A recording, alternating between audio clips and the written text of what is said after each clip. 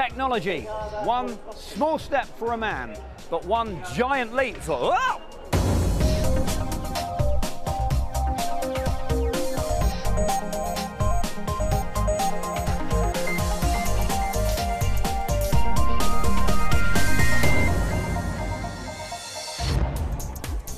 Welcome to Click. I'm Spencer Kelly, and welcome to the only technology expo I've ever been to where you can experience what it feels like to bounce on the moon, all in the aid of promoting sensors and USB connectors. This is CTech in Japan, and I warn you, anything can happen in the next half hour. It's a show like no other, and we'll bring you the very best and the most bizarre tech we can find.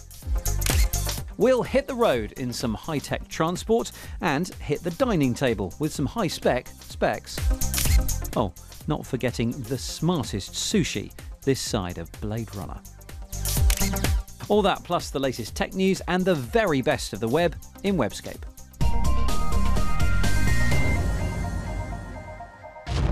So, here we are on the show floor. CTech has just opened its doors. And this is a really exciting tech event because unlike some of the trade shows that we go to around the world, here we're not being hit over the head by just product launches. Here you actually get to see the research which is still going on and which may change the world sometime in the next decade or so. Walk the 8 halls here and you'll see Japan's love of tech writ large. Japanese culture embraces it and the people here are quite happy to attach it to anything and everything. In fact, many of the devices that go on sale here are so particularly Japanese that they never leave the country. However, the kit making the biggest splash here at CTech this year is something that is very much catching the eyes of the whole world. And here's LJ Rich to take a look. Thanks, Ben. Well, one of the undoubted stars of the show is behind me. It's NTT Docomo's translation glasses. And look, people are actually queuing up to have just a few minutes to play. A lot of these trade show attendees go abroad as part of their work, and chances are they'll also need to eat out while they're away. So this is a scenario familiar to many a traveller. You can't understand the menu. And the idea is that these translating glasses are going to turn the Japanese that I see in front of me into tasty English that I can read and understand. These glasses will recognise the Japanese characters and give me a translation on the fly. Though there's going to be a difference between cultural translation and literal translation, so some dishes might look a little less appetising to the discerning gourmand. And it does kind of work. However, it requires a very fast connection in order to be able to get that processing to you before you can order. That's because this is a data-hungry system involving real-time image manipulation and sending live video to the cloud. Now, because of all that high-end processing, understanding the world around us is quite possibly the last great hurdle for computing. And while LJ's glasses interpret what we see, this thing is trying to make sense of what we do. The smartphone inside this prototype frame is recognising gestures, allowing you to scroll the screen without actually touching it. And unlike Samsung's Galaxy S4, which does detect your fingers as they hover just above the display, you can waggle your fingers anywhere near this device and it will get the message. The secret is this tiny ultrasound chip, which creates a sound field around the phone and then measures the distance and direction of disturbances caused by your digits. It works in 3 dimensions, allowing it to understand complex gestures. And if it is taken on by manufacturers, the chip will actually be built into the device instead of being stuck on that nasty external frame. After all, who wants a frame in this day and age? Certainly not LJ.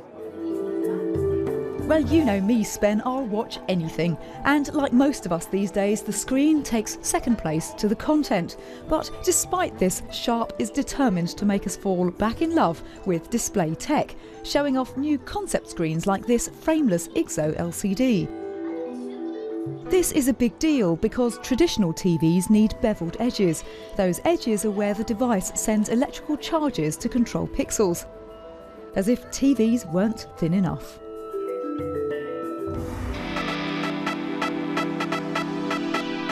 And And the downsizing doesn't stop at TV frames. Honda's minimalist prototype, the Unicub, shrinks personal transport down to this compact package. Okay. The two-wheeled self-stabilising stool is less than a metre tall and driven by leaning. Takes a bit of getting used to. Actually, this isn't bad. But the 2-hour battery life makes the Unicub a little impractical for exploring even a small trade show like this. But that's all right, it's still at concept stage. There are fewer than 20 of these prototypes in existence right now, but personal transport is gathering momentum. One of the reasons we're seeing mobility devices here at Cieslak is that Japan really does have to think about keeping its population mobile.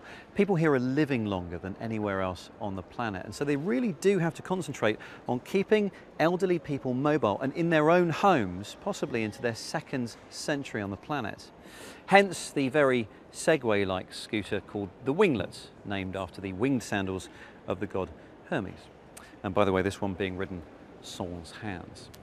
Anyway, more from Cieslak later in the programme. First, we'll take a look at this week's tech news. And by the way, check out the winglet riding cameraman. Take that, Top Gear. Samsung has released the world's first curved display smartphone. Similar to some curved TVs, the Galaxy Round features a 5.7-inch rigid OLED display that has a dip down its centre. Samsung says the design fits better around your face when making calls, and it allows you to roll it about to control the device. Don't get your wallets out just yet though. The phone is initially only launching in South Korea and only in one colour, luxury brown. Researchers at entertainment giant Disney have invented an algorithm that makes objects on touchscreens feel three-dimensional. The haptic feedback, as it's known, is produced from varying the voltage at different points across a flat surface, creating diverse degrees of frictional force and fooling your fingers into believing they're touching a textured surface. That texture information is captured using sensors similar to Xbox's Kinect. The aim is to enhance user interaction by getting all touchy-feely with on-screen content. US design company Nest has unveiled the very latest innovation in smoke alarms. The Nest Protect is designed to add a few IQ points to the traditional smoke sensor. Complete with a smartphone app, the device speaks a warning if there's just a tiny bit of smoke. Heads up, there's smoke in the dining room. And unleashes the full fanfare for more serious fires. Finally, burning that toast won't cause a complete evacuation. Robots have taken a few steps closer to moving like us and our four-legged friends. Meet Atlas, created by robotics firm Boston Dynamics and funded by the Pentagon. Atlas can cross rocky terrain and can balance on one leg, even when you hit it with a heavy weight. How unkind. The Wildcat has also been unleashed. With a noisy and slightly terrifying buzz from its onboard low-tech go-kart engine, this quadruped gallops at up to 16 miles per hour. Both have been developed with the battlefield in mind.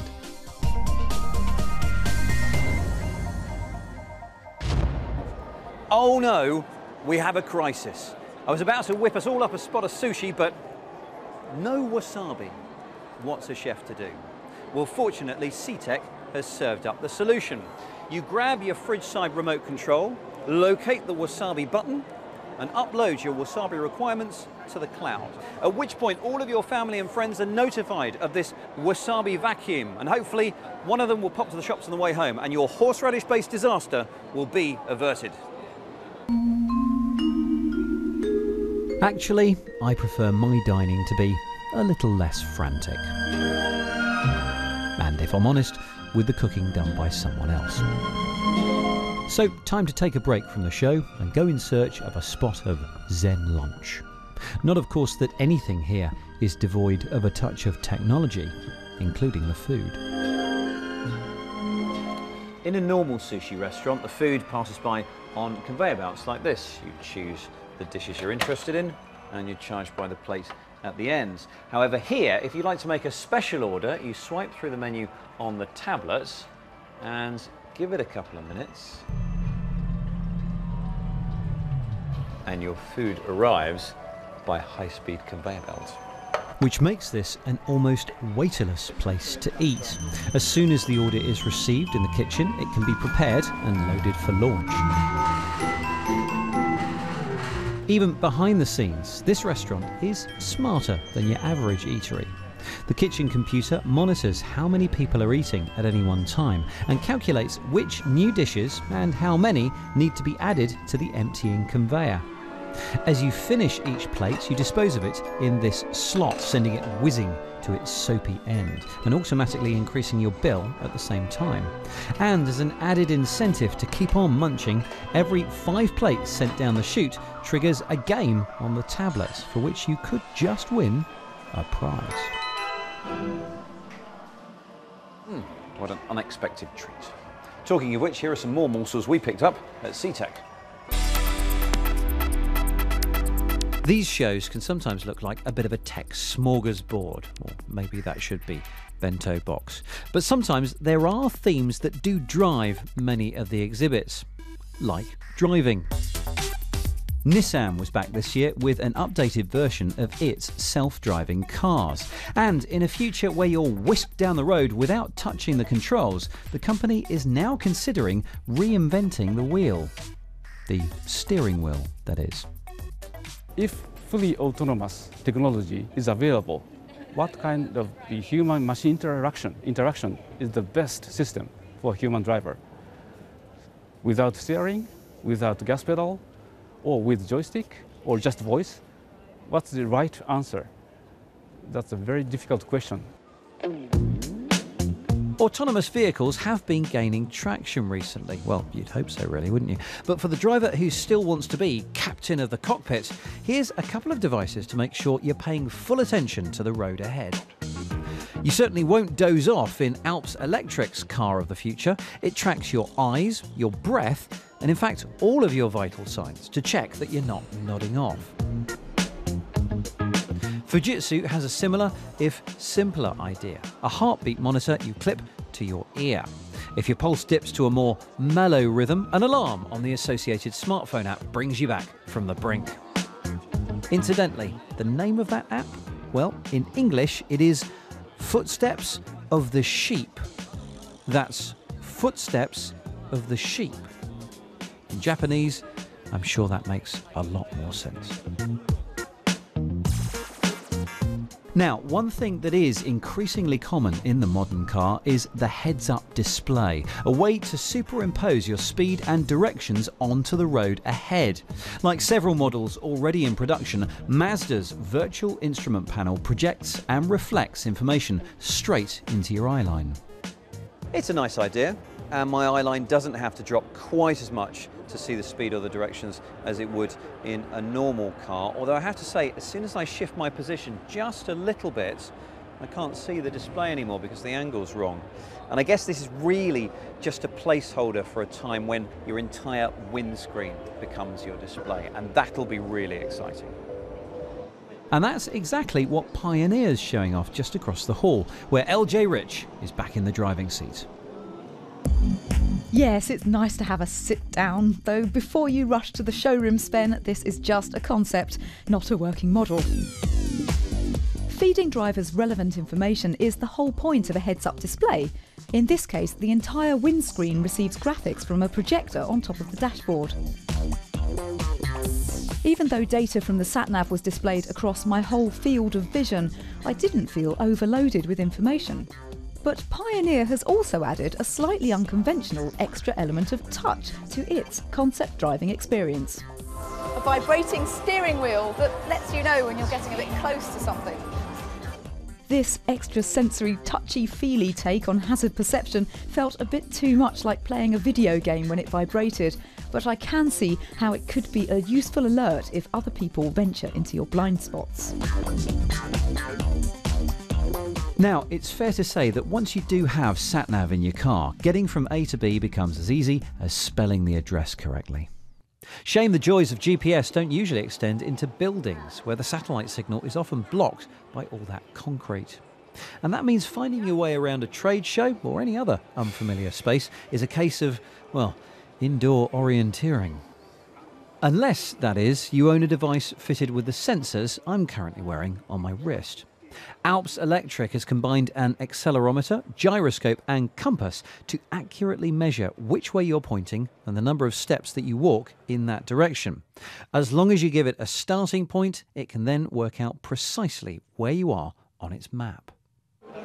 Now, the coolest thing about this is how it works out which floor you're on, because this sensor can measure the air pressure so precisely that it can tell your altitude to within about 8 centimetres, which actually means not only can it tell which floor you're on, but if you look at the air pressure figure on this tablet here, you'll see that it can tell the difference between your head, shoulders, knees and toes. Knees and toes. Wherever you do walk, however, you must make sure you walk there in style. Right, LJ? Yes, I'm all for personal improvement, but years of carrying my camera kit around has made my posture less than perfect. Cue this device from Omron, aimed squarely at the Japanese market. Like the indoor sat-nav, this beautiful walking dongle has a small accelerometer inside that connects via Bluetooth to a mobile. Walk 10 steps and your walking style is analysed based on those sensor readings. Looks frivolous, but its inventors say the app should help to improve your posture. This device reflects the growing trend of sensor-based data analysis and feedback. Flamingo, duck or struggling penguin will display specific exercises tailored to your personal result. I did this test 4 times, walking a little differently each time, but every time... Oh no! Penguin. Personally, I think penguins are underrated, so keep on waddling, LJ. And here's something that might not correct your posture. Oh, Sorry. it's okay. But it should stop you from, well, throwing your back out. Yeah. Anyone who has to repeatedly lift heavy weights, take a look at this. This is a 20 kilogram weight, and this is a muscle suit. Ready? Hope my osteopath's not watching this. Oh! That's weird. It's basically a pneumatic backpack which straightens and bends these supports on your upper legs by inflating special tubes. The strange blue dongle near my chin is the hands-free controller, which, if you're not careful, will bring you upright at a rate of knots. And if you're properly trained, you get to wear the red suit. That's the full-body contraption with arm and leg support that's allowing this chap to lift 50 kilograms. And just to prove that it's the suit doing the work, this is what happens when you switch it off. And just in case you don't have your own power-assisted suit and you actually need to get fit and learn the proper technique, here comes Kate Russell to expand on last week's lot of fitness apps in Webscape.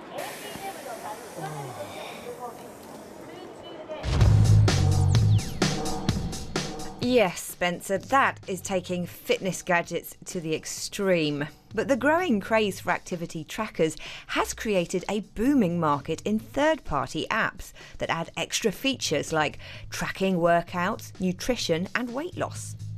Runkeeper is free for iPhone and Android and links to both the Jawbone and Fitbit bands that we looked at last week, with premium upgrades for more in-depth stats. Lots of popular apps link to MyFitnessPal, a diet tracker that's totally revolutionised the way I think about food. It's fun and easy to use, just scan and add your intake as you go. It's available free on all smartphone platforms and has really boosted my motivation to eat a healthier diet. I like the way you move. If you're working on weight loss, the Withings app links to many popular resources and is really nice to use. It's free on iPhone and Android and has its own range of hardware extras, including Wi-Fi scales that measure your body fat percentage, heart rate and ambient air quality, as well as your weight. But you don't need a tracking device to use these apps. They're great motivational tools in their own right. What you will need is a sports holder to keep your smartphone safely attached to your body and a decent pair of headphones. These Bluetooth Exercise Freak headphones from Denon mean no tangled cables, and they have their own smartphone app for logging workouts and nutrition. Make sure you charge them after every workout though, as running out of juice when you're running is really annoying. These Aftershocks headphones use bone conduction to deliver sound, which leaves your ears open to alert you to hazards, a really important safety feature when exercising in urban areas. I like the way you move.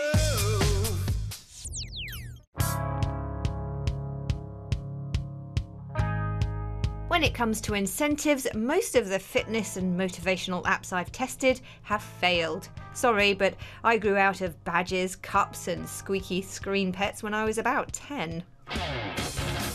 It's the apps that gamify exercise that I've got most out of, like Zombies Run, which plays out an ongoing drama in between tracks from your favourite playlist. Run 5, we had a zombie attack last night and we're low on everything. We need whatever you can find. Get going. If you're not up to running, just walking a bit more can have a huge impact on your overall health and well-being. This early game for Android sets the world around you up as the playing space for a huge multiplayer game similar to Capture the Flag. You choose your side, the Enlightened or the Resistance, then walk around collecting energy sources and attempting to take over any bases you come across. You'll be surprised how quickly those recommended 10,000 steps a day will add up when your mind is absorbed in a game.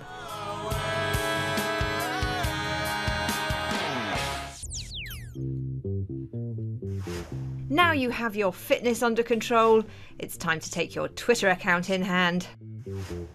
Tame.it lets you see at a glance the top hashtags, users and links in your timeline. One of the most annoying things about trying to quit a service is searching around for the right page to delete your account. We've all been there, I'm sure. Me perhaps more than most, as I've been doing Webscape for more than 10 years. Some helpful soul has started gathering all of the most deeply hidden and impossible to find exit pages at justdelete.me. Now, go forth and unapply.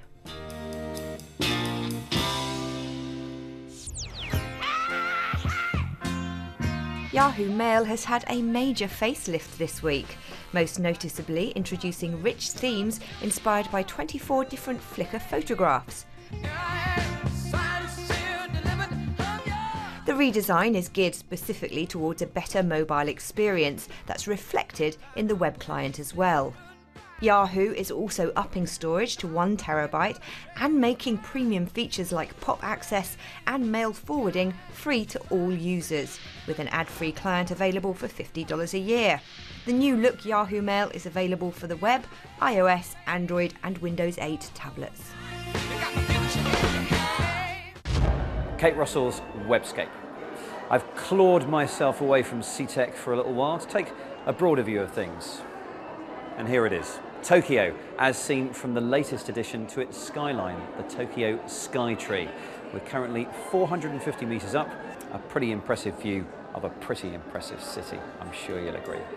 But that's it for now from Click in Japan. We'll actually be back here in a few weeks' time. In the meantime, you can watch parts of this programme again online. bbc.co.uk/click is our website, and you can get in touch via email, click@bbc.co.uk, or you can get hold of us on Twitter, Facebook and Google+ too.